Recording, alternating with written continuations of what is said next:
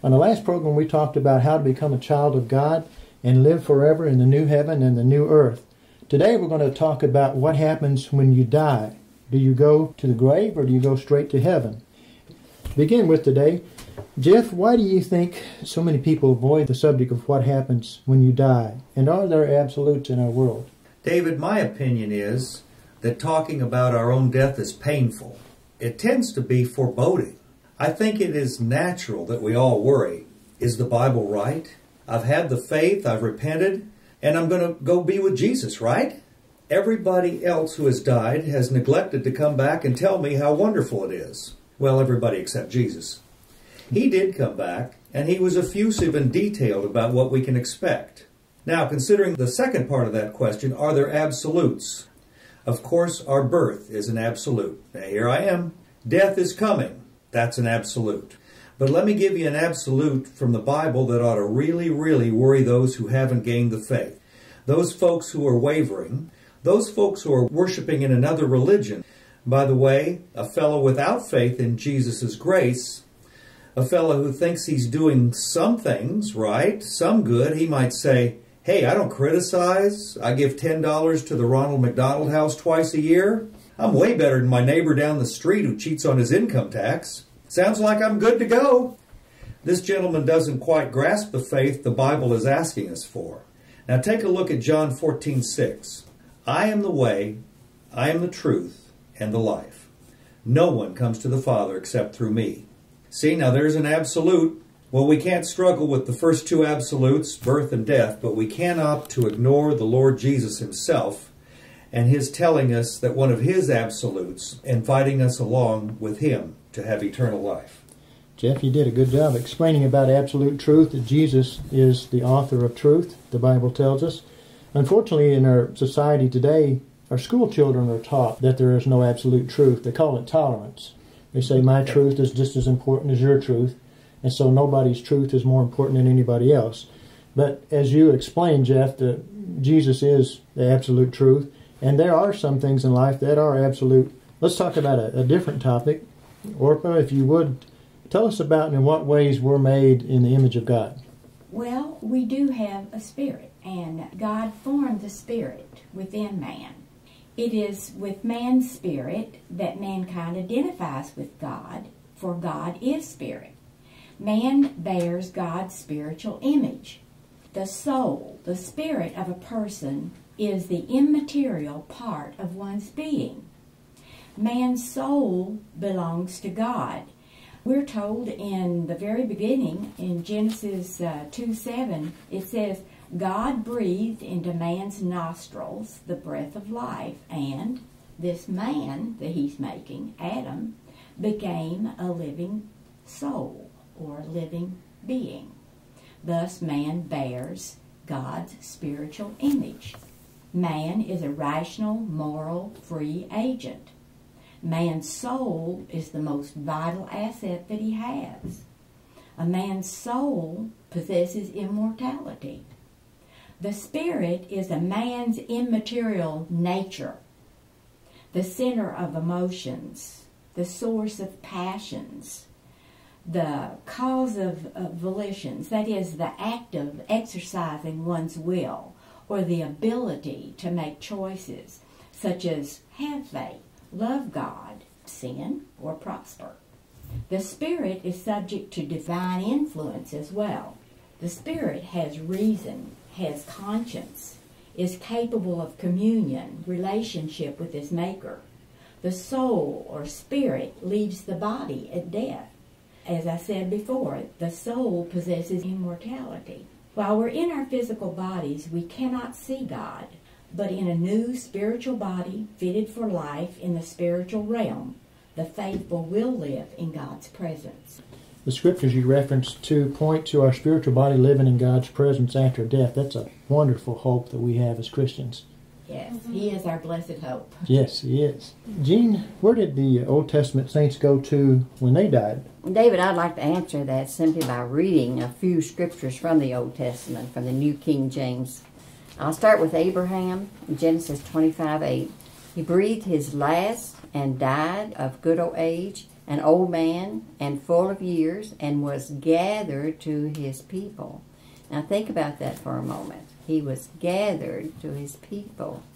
Verse 17 says, These were the years of the life of Ishmael, 137 years, and he breathed his last and died, and was gathered to his people. And then in Genesis 35:29, it says, So Isaac breathed his last and died, and was gathered to his people, being old and full of days, and his sons Esau and Jacob buried him. And then in Genesis 49:29, speaking of Jacob, it said, He charged them and said to them, I am to be gathered to my people.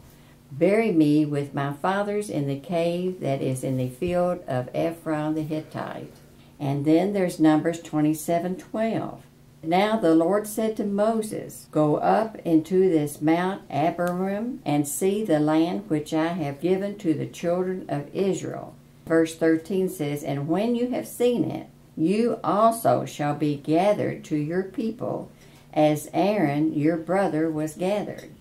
Deuteronomy 34:5-6 says, So Moses, the servant of the Lord, died there in the land of Moab, according to the word of the Lord. And he buried him in a valley in the land of Moab, opposite Beth Peor. But no one knows his grave to this day. So it's obvious then that he prepared a special place for these Old Testament saints to go and wait till the time when Jesus could come and redeem them. And we could also see that God is the Father of spirits by going to the New Testament, like Hebrews 12:9 says, Furthermore, we have had human fathers who corrected us, and we paid them respect. Shall we not much more readily be in subjection to the Father of spirits and live? So God is the Father of spirits. And then in verse 23 it says, To the general assembly and church of the firstborn who are registered in heaven, to God the judge of all, to the spirits of just men made perfect. And then I'd like to read one more, David, in Matthew 22:31-32. It says, But concerning the resurrection of the dead, have you not read what was spoken to you by God, saying, I am the God of Abraham, the God of Isaac, and the God of Jacob? God is not the God of the dead, but of the living.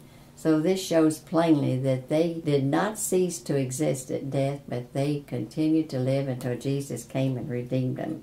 Thank you for the comments you made there, Gene. Let's transition to the New Testament from the Old Testament. The Bible tells us in Romans that the wages of sin is death.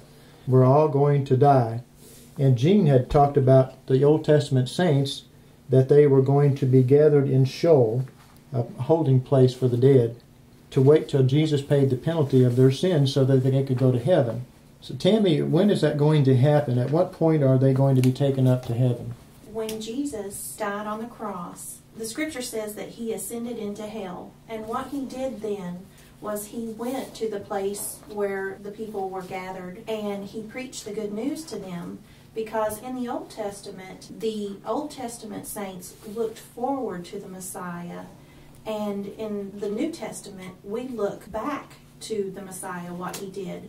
So they were credited as righteous because of their faith, looking forward to the Messiah. So after he had paid their debt, he went into hell, into Sheol, and proclaimed the good news to them. And he unlocked the doors of death and sin because he had conquered it. And it says that he led them into heaven. He took paradise with him into heaven. So they are there today. At the point when Jesus died and he went into Sheol, he went into heaven, taking them with him at that point. Gene talked about the Old Testament saints. Tammy, you talked about what happens with the New Testament saints. So let's talk about what happens today when a child of God dies. Peggy, can you fill us in on that? Well, I was a unit secretary at the VA Medical Center in Lexington for years. The station where I worked was very close to the patient rooms. And when we had patients on the floor who were dying, I was very close to the patients' families and calling their ministers, calling their priests for them, praying with the believers. And it was really noticeable to myself and to the nurses involved in patient care that the believers were much more comfortable with the thought of death. Although they didn't like the thought of death, they were much more comfortable with it than the non-believers. The non-believers were really uncomfortable with the thought of death. And another position I had at the VA, I filled out the paperwork after the patient had died before releasing the body to the funeral home. And I could see a big difference how the believers handled death and how the non-believers handled death. They had that assurance which gave them so much peace. Although they were going to miss their family member, they were still really much more peaceful with the thought of death because they knew that they're going to see their family member again in a restored, healthy state, and they would be united with them. Hebrews 2 says that Jesus came to destroy him who holds the power of death, and that is the devil, and to free those who have been held in slavery by the fear of death. What a wonderful, wonderful outlook Christians have. That's true.